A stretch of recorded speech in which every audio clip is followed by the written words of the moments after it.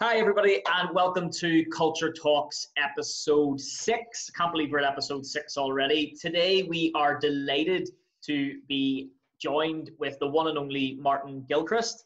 And we've got to know Martin a fair bit in probably just over a year. And I could give him some amazing intros, but I don't think anyone does it as good as him. So, Martin, do you want to give us a wee bit of background about yourself? And you can explain to the audience who you are, what you do, and why you're here. My goodness gracious me! What an introduction! How do I even follow up with an introduction like that? There, I'm just going to have to go with the good old bread and butter plain introduction. That's good. My name is Martin Gilchrist, and I'm here from Gilchrist Co. Chartered Accountants. That's where I work with my lovely wife Michelle, who is the principal, Michelle Gilchrist FCA. And what we do there is we look after professional people in independent practice. That means professional people who work for and by themselves. And that might be QCs, barristers, doctors, architects, web producers, people you might see on TV. But it could also include people in the music industry, or pastors, religious pastors. And so what the point is, we work with a broad range of people who work for themselves and by themselves. And I'm going to say one more thing with 4 points, because I always do this. It's sort of my job. I have to. So I apologize for that. The 4 things we do are self-assessment tax returns, corporation tax returns, VAT returns, and payroll. We don't do anything else because we do those 4 things incredibly well. You're not going to get anybody better at KPMG or PwC, because that is our cold face focus that we look after for our clients. So does that give you a sufficient introduction to who I am, JP? Absolutely, Martin. Thank you very much for that intro. Just to give the audience a wee bit of background, what we're hoping to discuss today, and we discussed this before we come on, is obviously there's going to be a spin of how the topic impacts the culture of organizations and the people that work together. But we wanted to go into a bit of focus around how the informal leadership of the organization. So those who aren't in a supervisor or manager role, and how they influence the people around them. But also what makes up the attributes that you need in order to influence the people around you. So maybe we could give a nod towards what things to look out for in your team, what types of behaviors, maybe even values that people can hold in the roles that are quote unquote below you in the structure, and how you can utilize them to the best of your ability. But Sean, do you want to kick us off and maybe we could lead us in a direction? Because we've no script on this, just so everyone knows. We're just going to have a conversation because we get on so well with Martin. We don't need any of that. No, Martin, I mean, I think it's safe to say we had a short conversation beforehand, and I was very interested just to hear how much experience you had in different roles. And like one of the main topics we're obviously discussing today is informal leadership. And we discussed this in our last Culture Talks, sorry, 2 Culture Talks ago, about formal and informal leadership. And I'm interested to hear about that in different sectors. I mean, in our background, we're very used to hospitality and leisure and what it takes in those environments. And just interested to hear a bit more about your experience of informal leadership and what you think, what qualities you feel that people need to be a good leader. And of course, it doesn't have to be a manager. It could be anyone could become a leader. And I actually think you have such good qualities of leadership in everything that you do, and your persuasiveness and how you encourage people to come along on your journey with you. I genuinely do think that you are very good at that. So I'm interested to hear some of your insights too, Martin. I think you're right. The first point you made there, Sean, I think is a very good one. It depends on the audience or the team that you're trying to lead. If you're leading soldiers into battle, it's going to be somewhat different from leading a team of caterers in a restaurant, or maybe it's not, but you know, it's going to be different. And in my environment, I am trying to influence, encourage, and more importantly, bring together and motivate people who are maybe more senior than I am, maybe more influential, more knowledgeable, have better resources, because at the end of the day, I don't really lead anybody at Gilchrist Co. Gilchrist Co is a small practice. There's only 3 of us in the practice. and Michelle is the principal, so I'm not telling her what to do on a general basis. So we get you in trouble. and James gets on with his stuff. He doesn't fall under my remit.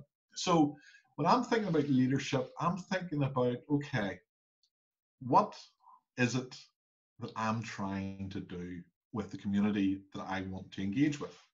Yeah.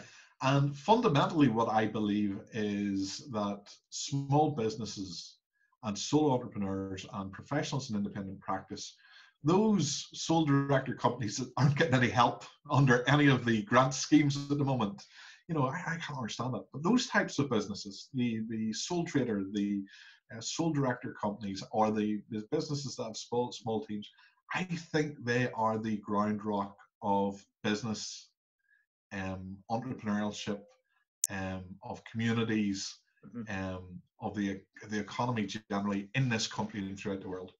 Now, I appreciate I'm going off point, stop a wee bit, course here a little bit, but there's a reason for that. The reason I think that they are vitally important is dead simple. All you have to do is ask yourself one question. Imagine an economy, a country, or a world where all you had was the public sector and large corporations. Imagine a world without small businesses. It's unimaginable. But people forget about that. So these people are crucial, okay? People like you guys, like me, and like the people we see every day and work with every day in our business environment.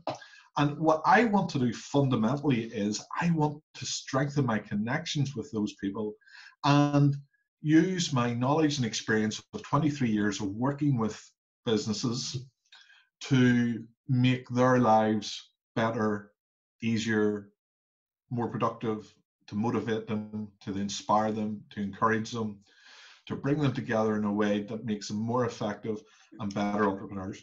Not necessarily to make them bigger businesses. I don't care about big business. Big business can look after itself. My primary function, my primary focus is those micro enterprises and building a community around them. So when I'm thinking about leadership, I'm thinking about how do I use whatever influence, and I don't know, I suppose I do know, but whatever influence I have to take them on that journey with me. That's fundamentally what I'm doing. Excellent. Yeah. No, I think that's a very good point. Sorry. Let me get. Does that even touch on the question you asked? I forgot what the question was. No, it does. The first thought is no, but I can genuinely say no. We do need leadership, and I mean, even for us from our point of view, you know, we need support, we need help, and we need lead in certain particular areas as well. And I can definitely see where your role is really strong within business organizations, because you can give them so much advice and so much encouragement as well to bring them in a certain direction. And I think that's what leadership is. It's about, we know what we want to achieve. So that vision, be it large scale or small scale, whatever it may be, it's knowing where you want to go and basically getting there. And the leader is the person who's going to drive people there. And I think no matter what it is, what context you put that into, if you're fundamentally going through that process of leading people to a vision, to me, that's leadership. Yeah, that's what I said. That's what I was saying. I think it's important to understand that it like, I think mentorship, for instance, so you can sort of say that's an informal style of leadership from an entrepreneurial perspective. So you along your journey of entrepreneurship, and we definitely have, you look upon other people. We just mentioned some people before we came on. Henry McCrory, for instance, being one of them that stands out. Henry's somebody who is just very similar to yourself, Martin, very selfless, always happy to pass out information. I see Henry putting teams of calls together just exactly like you, where it's to bring people together to provide support in a common goal. So like Sean said there, we're all trying to travel in one direction. That's what leadership is. It's influencing people in a positive way to reach a common goal. And when you look at mentorship, and Sean and myself have looked at that in the past, we actually went to Gavin Wall very early on into our journey, and he mentored us for a good 6 to sort of 7 months, and that had a massive impact on us. And in that scenario, he became a formal leader for us because we engaged in a contract with him and friendship, and made sure that we were he was allowing us to create accountability for ourselves. But then you have people like yourself and like Henry who fall into an informal leadership role for us, because we look to you people who have been in your roles and on your entrepreneurial journey for much longer than we have.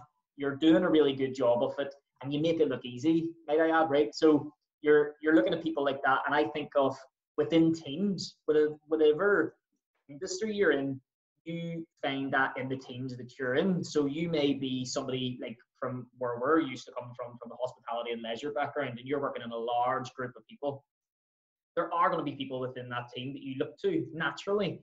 And as leaders, as managers, from Sean and myself's perspective, in managing and leading those teams, we can admit that, and I think many people watching can admit, when you're in a formal leadership role, in order to be truly effective, you understand their strength in numbers. And the way that you can guide those strengths in numbers is by bringing people on board. We like to call them cultural ambassadors. So we try to identify those people through some of the skills that they'll have. And usually it's communication skills. That usually comes at the top of the board. Emotional intelligence being part of that as well. Understanding the people who have empathy, they are able to control themselves, especially in instances where sometimes customers can be a nightmare, but they hold themselves well, is maybe another way of describing it. And for me, it's very important to be able to identify that. Martin, what would you say would be some of the skills that somebody from an informal leadership perspective would need in order to influence the people around them? I think you've touched on one of the most important attributes or skill sets of all in terms of informal leadership, and that is identifying other leaders. Yeah. You can't lead by yourself. You know, if nobody's following you, if everybody's off in another direction and you're walking along with the flag, you're doing nothing at all. You're just wasting your time and everybody else's. So you need to be able to bring other people with you, and it's really good to have a set of good followers, or the first follower. If you can go into an organization or a situation where there's a crowd of people, an audience that you need to encourage to come with you, within that there will be credible people that already hold those positions of leadership that you've just described, and they may not, and they very usually aren't, formal leadership roles where they within a hierarchy have authority because of what the hierarchy says. They have the authority because of their credibility, their confidence, their strength of will, their ability to speak out, their coherence, their empathy, their the click or the relationships that they have already. And if you come into that situation and try to lead that without, first of all, getting their buy-in, your job is going to be very much more difficult. And I suppose the first time I learned that was when I first left employment and went into self-employment. I didn't immediately start with Gilchrist Co.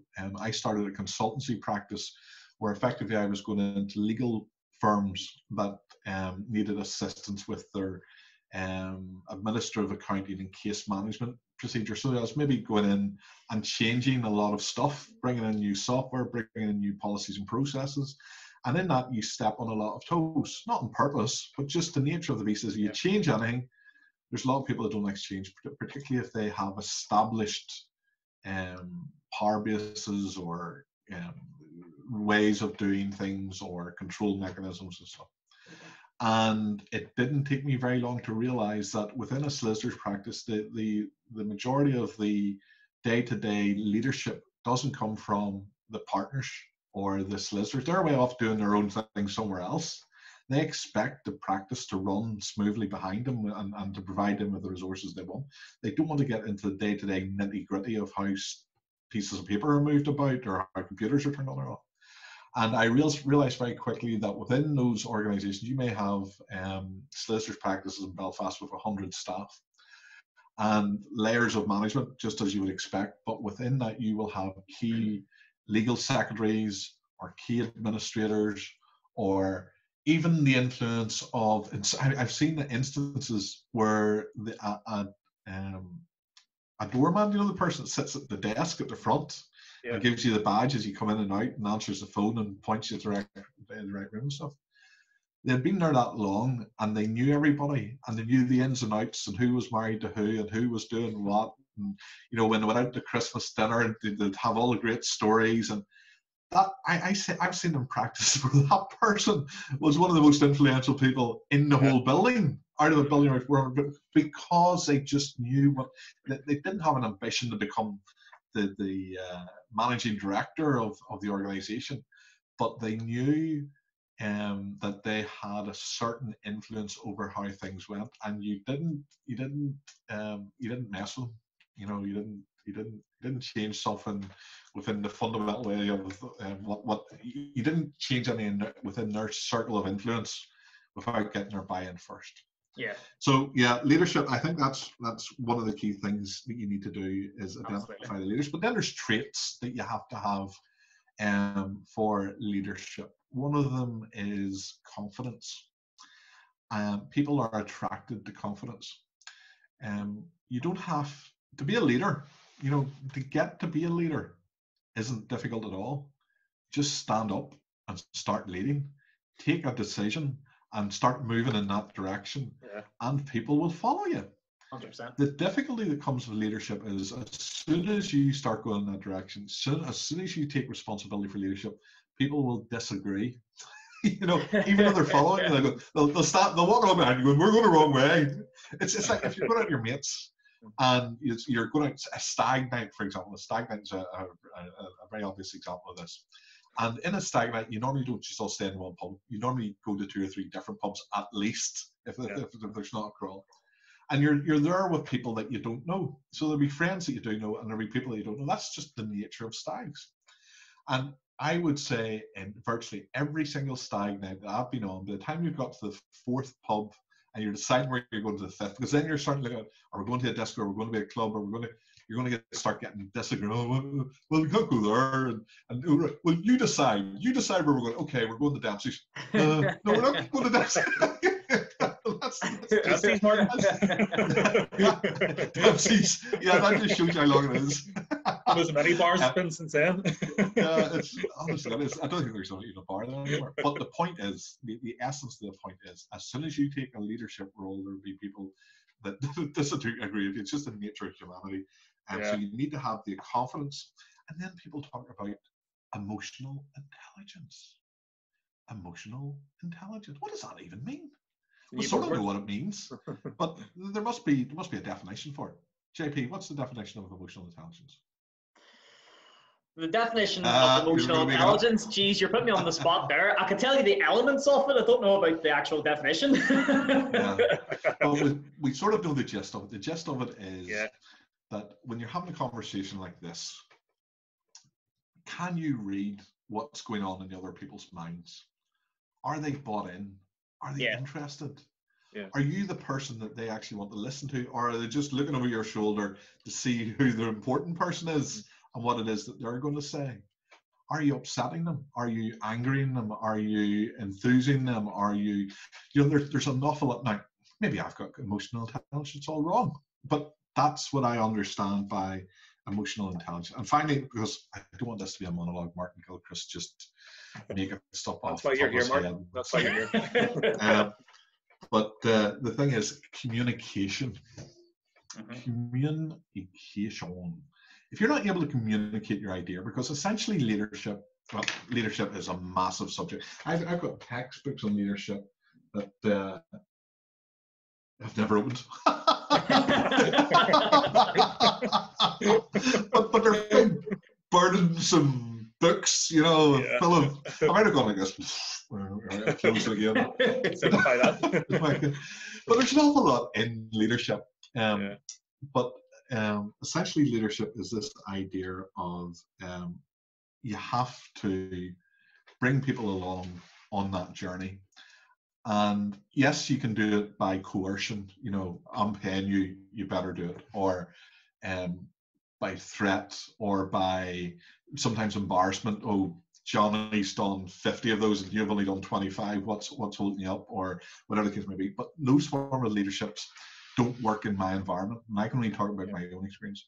for me to be able to provide any leadership at all, because I'm not the coolest kid in town. They're going to follow me for, because I'm cool. I don't have money to give to anybody. I don't have a physical authority. I'm not a big guy, So what is it? What is it that brings people along? And what I find is by bringing together emotional intelligence and communication, I create something of value. That's not just of value to me, but as a value of them as well, which is part of my route map. And I explain the value to the people that I want to bring on the journey. So if I'm organizing, one of the things we did recently was a night out in town where we brought together about 15 different business owners, and I asked the business owners to present on various topics, and it was really about helping business people to connect, reach out with each other. But I got the value of being the center of all of that. But why would 15 people turn up in the middle of town, find their way there, prepare a presentation, help me with that process? Because there's people, JP, you're included, and really were part of the team that helped me pull that together. Why would anybody do that? Well, I must have been able to sell them a vision of what it was for. And if you can't communicate that, you're not going to be able to lead. And communication isn't just verbal. It's not just the words I say. 100%. Because to be completely honest, nobody's going to remember. Like if I went to you, JP, and I said, JP, what did I say 5 minutes ago? Haven't a clue what you're talking about in a minute, Martin. Yeah, exactly. I know because I've written it down. Okay, there you go. Sean wrote it down. There you go. But most people will have forgotten what it is that you've said. But what they'll do is they'll get a gist, and they'll get a gist not just from your words, but it's from your actions. Are you acting in a positive, confident way? Are you inspiring? Are you using rhetoric in your language? Rhetoric being that sense of using pauses and modulating your voice up and down, and using accents and laughter and movement. Are you using those things? Because all of that's part of leadership. Are you using different platforms to get the story across? So communication isn't just face-to-face. You use this Zoom for communication. You use text. Are you issuing updates, reminders, notices? Is your communication consistent? Are you the person that people think you are when they see you again? If I'm really nice to you guys because you are asking me to come on to your brilliant webinar now, but the next time you see me, I'm a nasty wee git, or even worse, just completely ignore you, those guys. I think leadership and bringing people on your journey encompasses all those things. And although you do develop it over time, I could be completely wrong here, but there's people I know who have been in leadership roles for many, many years and aren't great leaders. Mm-hmm. They have the role, they have the position, but they don't bring people along. And I know other very young people who maybe don't have a lot of experience, but are really great leaders. I think of Matthew Thompson, for example, might be an example of a great leader. So he's an influencer. An influencer makes him a leader, and if he wanted to take people in a certain direction, I'm pretty sure that he would be able to do that. So I think you make some really, really good points there, and Sean, you can jump in anything you want, but I noted in our in the experience, because I mentioned ours because we worked in the same management team for around 13 years, but I think it's important to identify, and you made a good point at the end there, Martin, about you can be in a leadership role formally, but not be a good leader. And it's the differentiation between management and leadership. I find that adapting the approach of continual improvement in self and in process. So understanding that in order for you to become better at what you do, you need to it's that developing leaders approach. So if you take a step up, pull somebody up with you. And unfortunately, there's many people, not that they're bad people, but they're hard afraid of giving away an inch in case someone takes a mile and they steal their job. And I've seen examples in the past, unfortunately, of people who have the potential to be fantastic formal leaders, I suppose, squashing out the potential of an informal leader. And I think it's important to appreciate that in order for you to grow, the people below you need to grow on the hierarchical structure. And Sean, do you want to give a wee bit more background around that, or even add to that? Because I'll end up stealing the monologue as well. You know, Maybe as well. Martin, me and you could take this call for hours. I could do it by myself. Just trying to find a gap. Do you shut up for a second? Know what you're saying there, JP, and what you finished on, Martin, was like the old management style, the old leadership style that is in place in a lot of places, and it is that sort of, I suppose, dictatorship almost. It's almost, as you mentioned, Martin, you're paid to do the job, just do it. You know, it shouldn't take anything else. But we of course know that it needs much more than that. We encourage people to move along, and we talk about different generations as well. And I don't like using generations X, Y, Z. I don't really believe in all. I think people are people, and that's just it. I think people can be persuaded to do what they need to do if you treat them properly. And the whole emotional intelligence piece comes into that, Martin, as well, where treating people, like understanding of people, first of all, understanding their perspective so that they can understand yours. And that's where the communication piece comes in. And once you get people on board and you show empathy for different things that they have going on in their life, for example, and just getting a general understanding of people. And see, once you get that sort of engagement and that respect built up between two parties, I think there's no loss after that. You know, no matter what happens, you can always have an open and honest relationship. And it's not about dictating things and telling people what to do. I mean, we always say you're never telling anyone what to do. You're asking them, would they do this? And if you have a problem with that, that's either because the person is way off scale or you're doing something wrong. And no matter what we ever done, I always kind of looked to us as the problem before I looked at anybody else as the problem. So if someone acted irrationally, do a simple request that we had after them, I would first of all say, well, first of all, did we ask? Oh, we lost you for a second, Sean, have we? Yeah, you must be talking for too long. Must be Argo again. I know Sean's internet has been playing up today, so that's probably why he's dropped off there. But why he's gone? He's probably panicking in the background there. So yes, he's back. Was that you were away there for a wee while, Sean. We lost you for about 30 seconds. Well, I can't repeat all that again. Was it good? Were you saying something? I think, just to pick up from what Sean, we didn't hear what Sean said there, but I'm sure what you were talking about, Sean, was corporate governance. Yeah, okay. So in relation to leadership, and we're talking about informal leadership, but one of the very valuable lessons I learned from informal leadership, such as my roles in when the board of Down Enterprise Park decided that they wanted me to be the chairman. Even in informal, like that was a semi-informal role in that there was no real authority. There was, like, I wasn't responsible for the wages and I wasn't a line manager essentially within the park. But there was a responsibility there. And when you've got a group of people with different agendas who are coming together under a common idea and you're trying to lead them, they need to know that there's a structure that provides fairness. And very often the best way to structure fairness into an informal or formal group is to make sure that there's well-defined governance rules. Yeah. So how does someone get elected? How does someone get demoted or bucked out? What do you do if there's a disagreement between parties? Who has responsibility for what roles? And at what point can it be usurped, or at what point can their decision be changed over their heads and all that type of stuff? And it doesn't take you to get very long into any sort of a group or an organization that those questions start to come up. So even people with the very best of intentions, people who want to start an entirely charitable foundation where they're supporting baby lambs or raising, I don't know, I don't want to be too flippant about it, but you know what I mean, a football club or whatever the case may be, you're going to get differences of opinion. And it doesn't matter if you've got the best emotional intelligence and communication skills and the best way of telling a story that people can buy into, that you're going to lead them.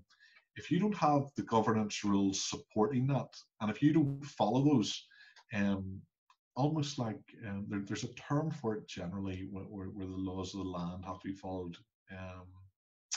I've forgotten, it's gone out of my head. But basically, yes, you can have informal leadership, but if you're going to do it within any form of structure whatsoever, you have to have good governance. Yeah. We sort of look at that as the values. Whenever you were talking about the stag do example, Martin, which I thought was an excellent example in terms of leadership and the divide that kind of can happen. Yeah. I think when you have good values within an organization, and this is obviously one of the things that we would focus on in terms of the culture, once you have that, to me, the values answer all the questions that you have. So if you can tick all the boxes with the values, then you're going in the right direction. And I think that sort of encourages people to stay on the same path and work towards the common goal. We would always kind of say that the values are kind of like the Bible of the work that you're doing, because they gauge you through what the right path is. Mm-hmm. And there's a couple of things I wrote down just from the last things you were saying, Martin, as well. But like when you talk about leadership as well, and the guy at the front counter, we encountered an organization at one point where there was a lady who worked there for over 20 years, and communication was the main breakdown there. And this lady was seen as sort of a negative influence on the organization. And once we get in there and had a conversation with them and done a bit of a focus group and really found out the bones of what was going on, really, really simple problems. And she knew the organization inside out, had the most influence on people, and that was an easy turnaround at that point. And it was just really simple problems because of a breakdown in communication. And one of the things that springs to mind, as I think I mentioned before in another one of our culture talks, was something that Kevin Young had said to us before, and it really struck a chord with me, and I've mentioned it a few times, is he was talking about a young boy in a class, and basically some of the work that he was doing, and this boy was seen as, I suppose, causing a troublemaker, basically. And one of the things that he was looking at him was going, this boy definitely has leadership skills, but it's what he's going to do with them. He's either going to lead a drug gang or he's going to do really positive things, and it's what direction does he go, because once you have them leadership qualities, you can go either direction. And I suppose like the guy at the counter you're talking about, you're saying, if you get on the wrong side of him, it could be a bad thing. If you get on the right side of him, it's a really, really good thing. So I think it brings in the argument of leadership in terms of, are leaders born or made, or a little bit of both? I mean, I do think there's natural qualities that it requires, but I also think that one of the problems that occurs with the old management style and the sort of leadership style is that they aren't properly trained. A lot of people are catapulted into positions because organizations have a little bit of a panic. A manager leaves and they have someone who's been there for a very long time, and you automatically think, well, they're the best person to do that, but they don't have them leadership skills. And that's where a lot of the problems come from in terms of the managers who are causing problems. And that's where informal leaders become really, really important, because otherwise the rest of the people within that organization will suffer greatly unless they have someone else to kind of step up and take a lead there. I see we're running short in time here as well. We've got 6 minutes left. So there's one final point I would want to make on this before you guys go through the process wrapping up and ask me whatever other questions you might want to have. In reality, most people don't want to lead. There's only in your community or in your society, there's only so many people are willing to take the brickbats that come with leadership and take the rewards and take the rewards that go with that as well. But if you look, I often say to my son when I'm talking about how stuff gets done, it's one person in 10 maybe. If you look at a group of 30 people, there's going to be 3 people in that group that do almost all the work. The rest of them may be lifting stuff and carrying it out and setting it down or filling the forms or doing whatever it needs to be. But there's 2 or 3 people that are doing the thinking, doing the planning, coming up with a strategy, voicing the strategy and pushing it forward. And those 2 or 3 people, if you put them in a different group, they'd be the same people doing the same thing. So these people can be identified. Now, they may go into a different group and there may be a bigger, badder leader who maybe takes control of that particular situation, but that will be another group where only 2 or 3 people are taking a leadership role. So you have to be aware of that. Not everybody in every situation wants leadership. Yeah. Never mind can do it. So you have to make sure that if you are trying to encourage leadership, because as we started right at the very start of the conversation, informal leadership is bringing people along with you, but it's also encouraging the right people that have their own leadership skills to play their part in that journey by doing their bit of leadership. But when you're identifying those people, you have to be very careful that you're not putting pressure or usurping or taking into your confidence people that maybe just aren't cut out for leadership in that particular role. And that boils down to all that emotional intelligence, communication and skills as well. Yeah, you can be more right. I think it's also important, I think, because I know we've got one question we try to ask everybody, and I'm sure Sean will ask it in a second, but it's important. I suppose if there's a takeaway, just like you mentioned there, Martin, about so not everybody wants to be a leader. There may be people who have leadership qualities, but they just shy away from them.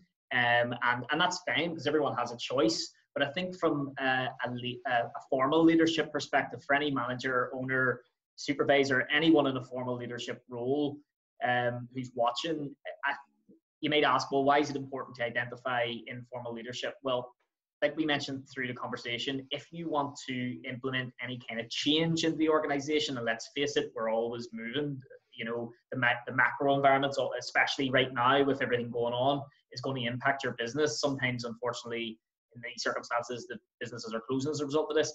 It's your informal leaders who will help you drive change in a positive way. It's even if they know that you're doing it or not, you can rely on people's qualities and give them a positive nudge in the right direction, knowing whether they do or not, that other people will follow them because they have that influence. And it's about building relationships, and that's where the emotional intelligence side comes into it. Martin, we could go on for hours, I think, with you, because you're so well suited to the types of conversations we love to have, because we'll go off in tangents or whatever. Sean, do you want to ask him the question we ask everybody? Just to finish up, Martin, like, I mean, I think we all need to be leaders in some shape or form, because we need to be able to lead ourselves. And one of the things we need to do that is we need a vision. So we need to know where we want to go. And that is our final question: is what is your vision? How are you going to lead yourself to your vision? You know what? Somebody said to me once, Martin, you never say I, you always say we. And it didn't hit me until that was actually pointed out to me. But in conversations, I do always say we. Now, when I say we, I'm not talking about the greater we, the community in Northern Ireland or the business community or anything else. Yeah. I'm always talking about Michelle and my son, Marty. So what we are going to do, what we plan to do. The we is me and Michelle and our son. Yeah. And I always talk about we. And when we were starting our business many, many years ago, we did have a vision. And the vision wasn't a big stack of cash or a helicopter or a Mercedes or the type of stuff that you generally think about when you picture your business being successful. What does that look like? The we for us was a cottage industry for the modern age. Cottage industry for the modern age. And when I think of a cottage, I think of a wee man standing behind the loom and the ducks running around the door outside and a big fire in the hearth and the wife over in the corner doing her bit of the job, and you know, that genuine sense of family, skill, nice living location, freedom to work the hours that you want to work, freedom to choose your suppliers and your customers and who your network are going to be. And that was all encapsulated in a picture. So we created a picture. I think I'll hold my hand here. And we created a picture of what that was in our mind. And I literally have a picture of a cottage in the County Down countryside with trees and roses above the door and a big hearth and a stone floor and a kitchen table, but with all the latest technology. When I'm working hard, when I'm suffering through January and all the tough times and taking brick bats and stuff, that's the vision. A cottage industry for me and Michelle and my son, where we get to work as a family. Absolutely. Excellent. And a great note to finish on. Thank you very much for your time today, Martin. Been insightful as always. Great conversation as you always are. We very much appreciate your time. So thanks very much for coming on. And for everybody else, remember, as we always end, engage, enable, and empower. Thank you.